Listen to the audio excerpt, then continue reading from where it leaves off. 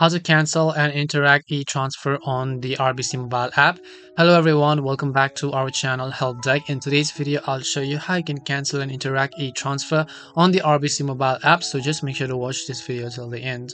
In order to cancel your interact e-transfer, what you need to do is to first of all just go ahead and launch the RBC mobile app. Then you want to simply navigate to the option that says Move Money from the bottom of the screen. Once you go to the Move Money section, here you'll find a button that says Send and Interact e-transfer. So just click on that option. Once you do so, you have to navigate to the History tab from the top right hand side of the screen. And once you navigate to History, you'll find the option that says To Interact e-transfer. Just click on that option. And once you do so, you can edit the details and then resend the transfer if you want. But since we're only learning to cancel this transfer, we'll just choose the option called Cancel Transfer from the bottom.